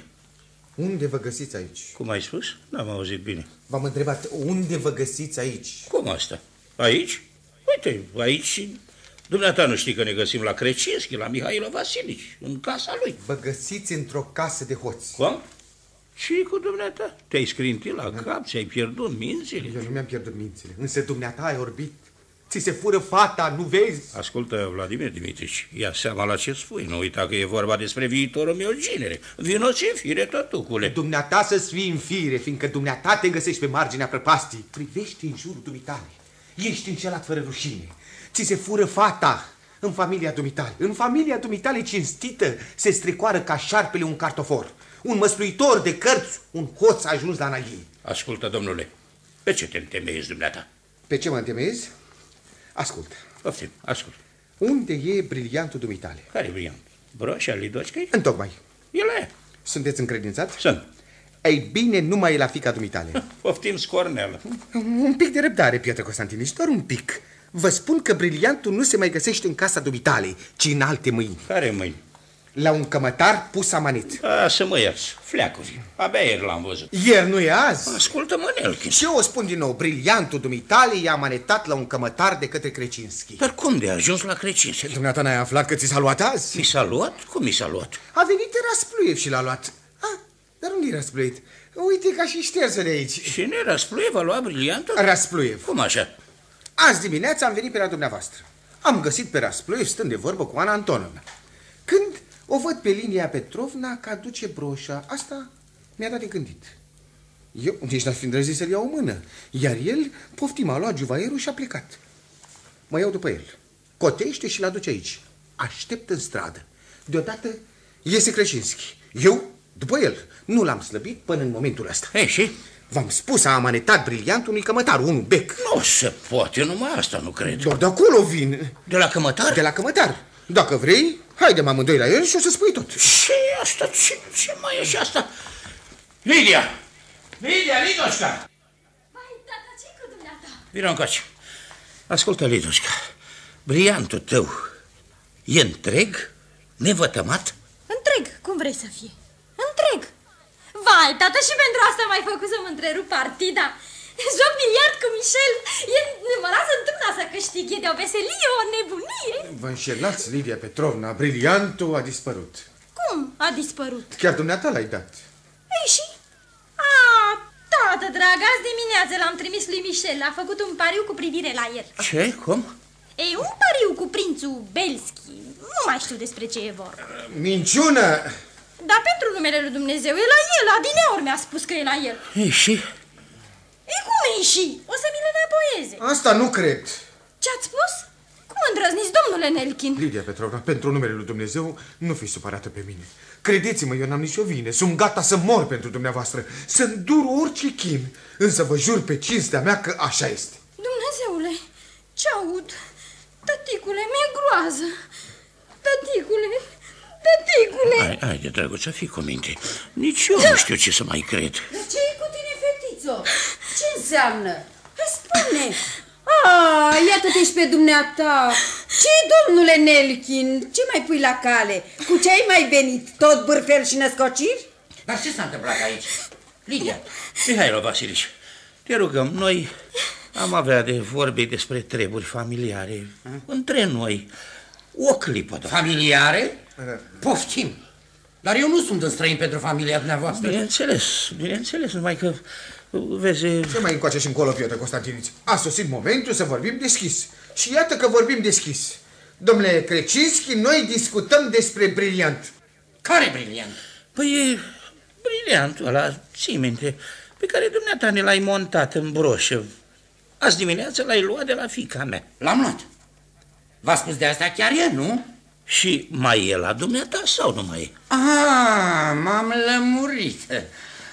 Va să zic așa?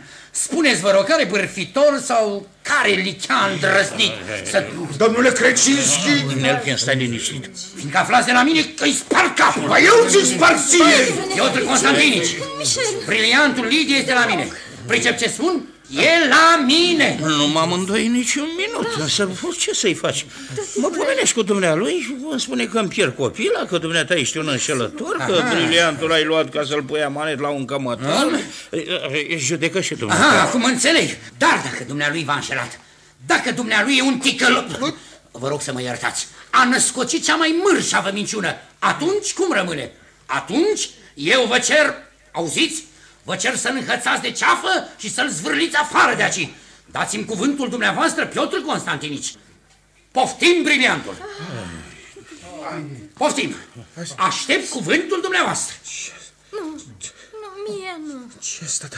Nu se poate, vă spun că nu se poate. Cum nu se poate?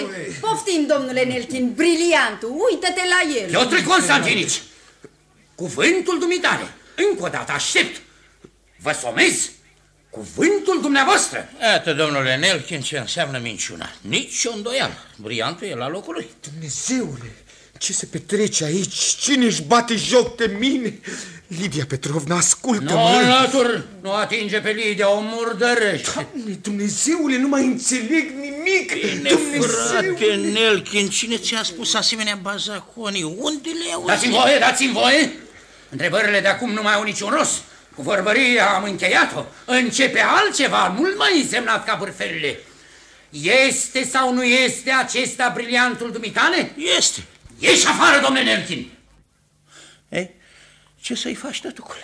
Ieși afară. Domnule Krecinski, vă stau la dispoziție chiar acum. Pe viață și pe moarte. Nu, niciodată. Nu vreau. Pleacă, Nelkin. Pleacă. Pleacă, tătucule, domnul fie cu tine. Pleacă. Potoliți-vă, oameni buni, ce Dumnezeu. Raspluiev, Feodor, luați-i de guler și azvârliți-l în stradă. Dumnezeule, visez, trăiesc. Unde este adevărul? Adevărul. Unde ești tu, adevărul? Ei, Piotr Constantini, sunteți mulțumit? Mulțumit, mai e vorbă, foarte mulțumit. Dumnezeu să mă ierte, socot că am nebunit de-a binelea, Nelkin. Și eu sunt mulțumit, deoarece a sosit momentul să o încheiem și noi. Cum să o încheiem? Așa cum se cuvine în asemenea împrejurări. Între noi doi s-a interpus o ticăloșie.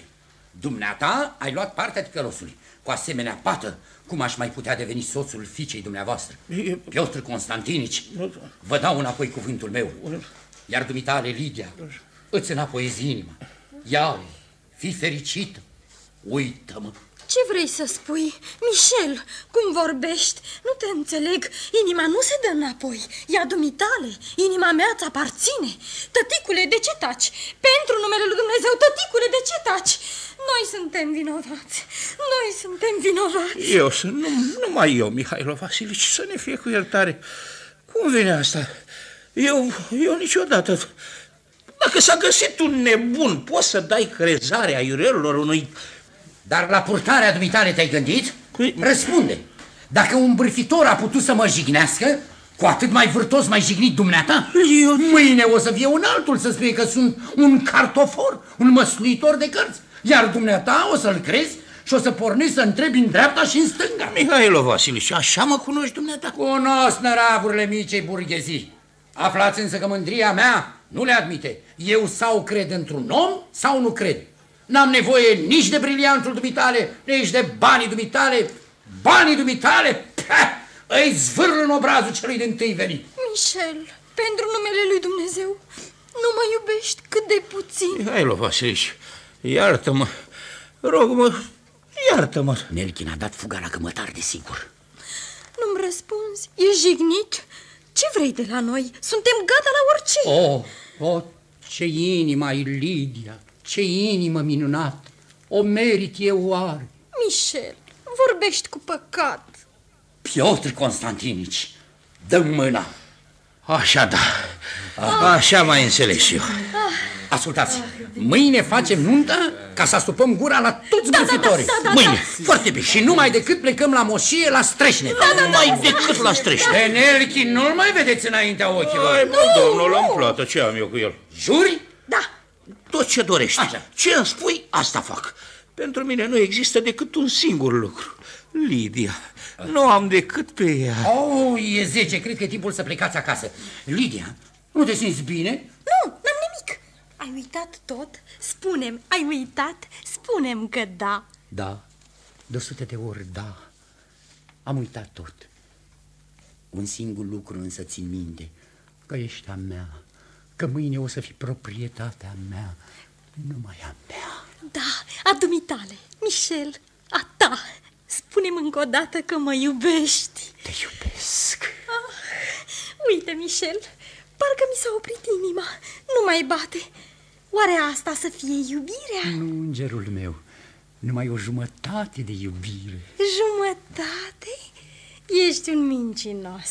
Acum când sunt gata să dau totul pentru ea, dar tot, lumea întreagă. Ei, Piotr Constantinici, e vremea să plecați. Da, numai decât. Duceți-vă, vă rog. Așezați-o pe Lidocika în pat, trebuie să doarmă. Lidia, vreau ca mâine să fie odihnită, rumenă, frumoasă, ca o adevărată mireasă. Sau nu, mai bine merg și eu la dumneavoastră. Eu o să aranjez totul. Așa, foarte bine, Mihailo Vasilici, aranjează dumneata tot cum trebuie. Raspluiev, tu nu te miști de aici. Dacă dă iar busta Nelkin, să-l primești după cum se cuvine. De nevoie, pocnește-l cu o buturgă în cap. Mă înțelegi? Și până nu mă întorc să nu-i dai drumul, ia seama la ce-ți spun. Las pe mine, sucesc eu gătupit palacul. În ce mă privește pe mine la ăștia acasă, iau eu măsurile mele. La Muromski nu mai pătrunde Nelkin când sunt eu acolo. Nu mai pătrunde. Pornim, da, pornim. Ce e asta? Cine să fie? Ei, Feodor, ei, Raspluiev, oricine ar fi nu primis pe nimeni, ați auzit? El e. Ce-i Raspluiev? Ce înseamnă alarma asta? Domnul Nelkin, dar nu e singur, strigă să se deschidă ușa. A să zic că ține cu orice preț să-l omor pe loc. Michel, ce vrei să faci, Michel? Hai la Vasile, ce vrei să faci? Pentru numele lui Dumnezeu, potolește-te. Ce-i cu dumneata? Raspluiev, dă fuga, ia-l de gât și afară cu el. Mai decât. Ai fost? Ce e? Mihailo Vasilici, cu el sunt, mă rog, încă 5. Eu unul singur și el, mă rog, cu încă 5. Du-te și mori când îți ordon. Păi mori, dar păi să ne fim cu iertare, Mihailo Vasilici, parcă poți să mori așa că ai bate de-n palme. Dați-mă înlături, îi sprăvesc eu cu el, îl omor ca pe un câine. Mihailo Vasilici, poliția, comisarul poruncește să deschidem. Așteaptă, nu deschide, ascultați-mă! Ce să deschide? Primul care mișcă-i crăp capul. Poliția! Totul s-a sfârșit. Uite-l! El e tâlharul! Tâlharule, ce ești? Mi-ai amanetat sticle și pe sticle mi-ai luat bani! Lidocika, fetița, tati. Domnule comisar, legați-l să nu fugă! M-a șălat! I-am dat bani pe o bucățică de sticlă! Eu sunt un cămătar cinstit! Nicanor Savici, liniștiți-vă, faceți-mi plăcerea și vă liniștiți. Numele și pronumele dumneavoastră. Mihailo Vasilici Crecinski. Numele și pronumele dumitale? Da, eu, Mihailo Vasilici, cum mă cheamă? Eu n-am pronume, eu sunt așa fără pronume. Te mai întreb încă o dată, numele și pronumele dumitale. Să ne fie cu iertare, dar dacă-s fără pronume. Îl cheamă Ivan Antonov Raspluiev. Domnule comisar, nu l-ați legat! Ăsta-i fiară! Fiară, nu om! Puneți mâna pe el! Auziți-o? 6 mișoarele mele pentru o bucată de sticlă, o broșă falsă. Falsificatorule! La pușcărie! La pușcărie cu tine! Stați! Lidocika, ce vrei să faci? Stați! Stimate domn, dați-i pace. Poftim broșa care trebuia să fie pusă amanet. Luați-o. A fost o greșeală. Lidocika, ce faci, Lidocika? Poftim cum a spus Coniță. Asta e broșa. Vai, Dumnezeule, ce fată! Ce bunătate cerească! Ce înger! Nu e rău deloc, tot femeia. Tătucule, Piotr Constantinici, ce e de făcut acum? Să mergem, tăticule. Să fugim, maică, să fugim de aici. De dezonoare să fugi.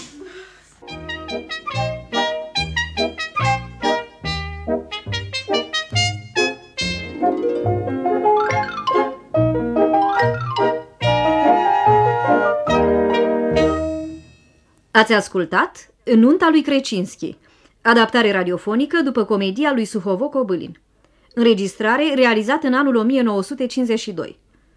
Distribuția a fost următoarea: Muromski, Alexandru Giugaru, artist al poporului; Lidocika, Eugenia Popovici, artistă emerită; Atvieva, Silvia Dumitrescu-Timică, artistă emerită; Nelkin, Marcel Anghelescu, artist al poporului; Krecinski, Niki Atanasiu, artist al poporului; Raspluiev, Grigore Vasiliu-Birlic, artist al poporului; Feodor, Costache Antoniu, artist al poporului; Cămătarul Beck, Ovid Brădescu; Tișka, Iliescu; polițistul, Alexandrescu Vrancea; crainicul, Horia Șerbănescu; regia tehnică, inginer Lucian Ionescu; regia de studio, Alexandru Cocea; regia artistică, Titi Acs.